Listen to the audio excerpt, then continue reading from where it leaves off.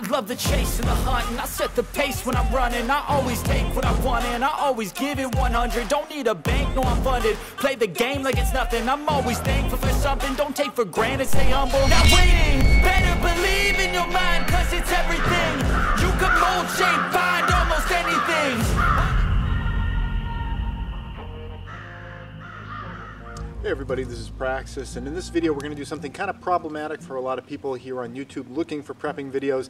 We're actually going to talk about a solution to a problem. We're not just going to talk about how terrible the world is and how you should be prepping and you got to be doing all this stuff.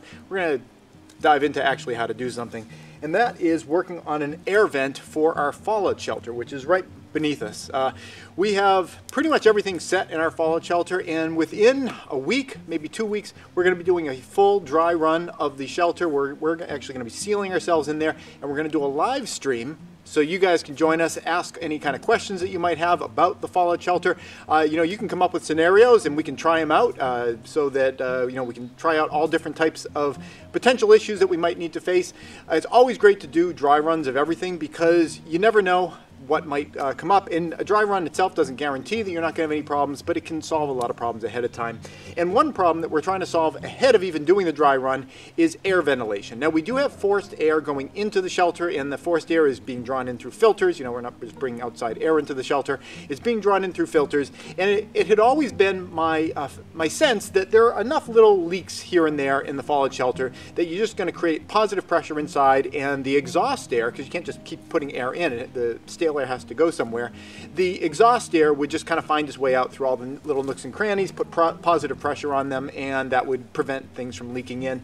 But it has been suggested to me that I probably should have a dedicated way of the air coming out, specifically from Die Bullfrog, and because of him I have created the Die Bullfrog commemorative outgoing air vent. It is going to be replacing this light tube top right here. I have multiple light tubes that go down into the shelter. They go down and then do a 90-degree bend and go to the side. The reason that they don't go straight in is because radiation would just go straight down and bake us from above. So we're going to be using this as one of our air vents. And I'll just kind of show you what I've got here. It's a piece of 4-inch, bring it a little closer. It's a piece of 4-inch ABS pipe, and I drilled holes all around the periphery. They didn't have to be all lined up nice and neat, but I did try to you know, make them as nice and neat as I possibly could. Each one of these I think is like 1.25 inches in diameter. On the inside of this I put some bug netting, you know, like screen that you might have on your house. On the outside I've got this coarser netting, and this is the type of thing, well, it's not coarser netting, it's coarser mesh, metal mesh. The idea is we don't want bugs getting in, but we also don't want mice and things going in. Mice can just chew right through screening, but this stuff here is a harder metal, and this will keep you know, larger rodents out, and then the inner screen will keep bugs out. So like I said, it's a piece of 4-inch ABS. I glued the inner screen on. I used these zip ties to hold the outer screen on. I put a 4-inch ABS cap glued to the top, and I've got this coupler here for you know, 4-inch ABS. I glued it into place, got a really nice seal here because it's going to be vertical. This is where any water would kind of pool there. And on the bottom, what we've got are these flaps. This is a one-way, what do you call it? Kind of like a check valve, but for air.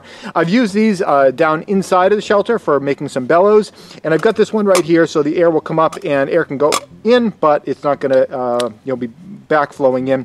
It was actually really nice. I was able to find one of these vent pieces that was 100 millimeters wide, and 100 millimeters is pretty much the exact diameter of the inside diameter of this this ABS pipe. In fact, the ABS pipe was either a little bit over 100 millimeters or this thing here was a little under. It fit in absolutely perfectly, and I just kind of caulked the seam with some silicone glue there and then stuck all this on. And this is just going to go right on the top over here. Now if we leave this out exposed to the elements, rain is going to come in, so we're going to talk about what I'm doing to address that. But first let's take off this thing.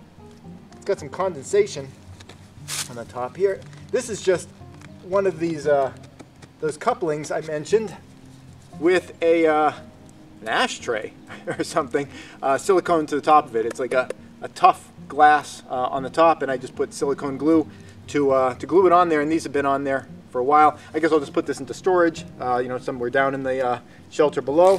and we're replacing it, like I said, had that condensation there. We're going to replace it with this. Now I don't need to glue this on, because water is not going to go up. Water, sheds down.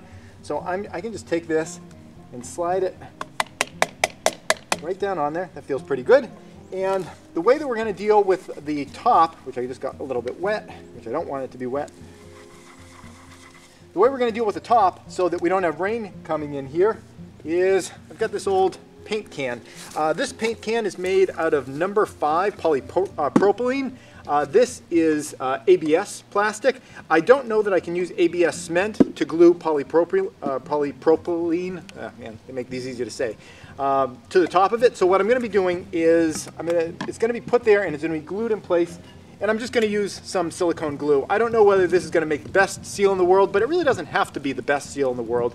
It just has to be enough to kind of roughly keep it in place. In fact, I could probably just leave that there and that would be fine. I mean, is the wind really going to be able to blow that up and off there? And it doesn't have to be centered or anything. So I'm mostly just going to be gluing it on so it kind of looks a little bit nicer. What I like about this is the whole thing's black. It's not very eye-catching. If people came by, I guess if they saw that, they might be like, oh, what the hell is that? But having this on top, it makes it just really, it doesn't jump out to your eye, and that's good. We want to have the whole thing just be nice and chill, nice and chill. So pop this off, and I'm going to put a bit of silicone on the top. I found one of the best ways of resealing your silicone glue tubes is a little piece of Mylar, like snack packaging. This is a Cliff granola bar wrapper. It's like the silvery Mylar. I just wrap it around there and then take a rubber band and wrap it around. And the Mylar really prevents any moisture from going in and out. We've got a little bit of a dried plug there that I'll just put off to the side here. I'm just going to put a ring of the silicone on there, and that'll be that. We'll put the top on. So like I said, we are going to be doing a live stream. And the live stream is going to be, for the purpose of just kind of testing the whole thing out. We're going to try to stay in there, I think, for at least 24 hours, and we're going to test out all the systems. We're going to test out the backup systems, because we've got backup systems. If a primary system goes down, we want to have the backup system ready to go. We've got backup electrical systems, backup water systems, and everything. We're going to try to test all that out. And if you want to join us for that, and I will be announcing when that's coming up on our channel, if you want to join us for that, you can just keep an eye out for the announcement on the channel, and I would love to hear any of your thoughts in regard to things that we should try out. We're going to do dry runs of having to leave the shelter. We have a gear for leaving the shelter if we need to. Obviously, you don't want to do that if you can avoid it. But if we had to leave for some reason, if I have to go out and I have to do something, I have gear to put on. We're going to test all that kind of stuff out. We're going to test kind of decontamination procedures as we come back in. We're going to go through the whole thing, and I hope that it will be an educational experience for myself and for you guys as well. It feels like that's pretty good, and I'm just kind of feeling around the edge, making sure that the gap is kind of uniform everywhere. That's purely aesthetic. That's not really important whether it is or it isn't. Now, in terms of whether this silicone really is going to bond these two together, like I said, it doesn't really matter that much. This thing isn't really going to get blown around or anything, so I'm not really that concerned. But I think it's going to be a good enough seal that it'll hold it on there. So thank you, Die Bullfrog, for your continued push, suggesting that I should build this thing. I feel better having this thing on here. And that brings me to the last thing I want to talk about, which is the back and forth here on this channel. A lot of people will approach me and they'll talk about me hosting this channel, and they'll refer to me as an influencer. That's like a hot term here in YouTube, channel hosts and things like that.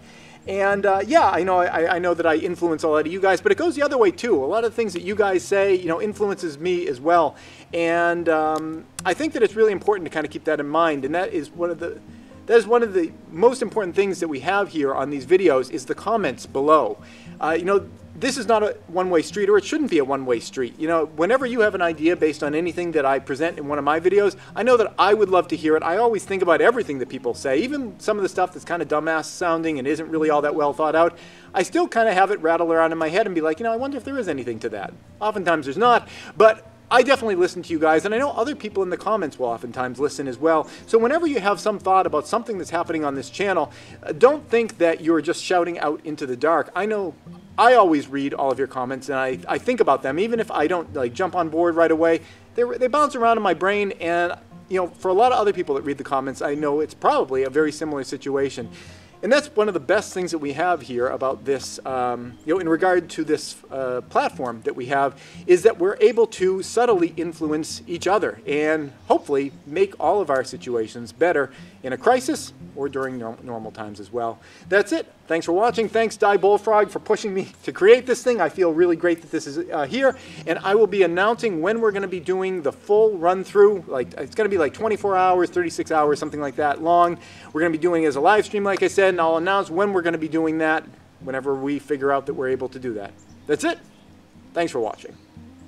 This episode has been brought to you in part by Prescott Caliber Club and Jeske Defense Strategies. Prescott Caliber Club is a federally licensed firearm manufacturer and retail store specializing in firearms, survival gear, and producing great online content. If you want to thank them for supporting this channel, go check them out at PrescottCalClub.com. Please subscribe and tune in every week for new videos. And if you'd like to support this channel, you can do so through Patreon or PayPal.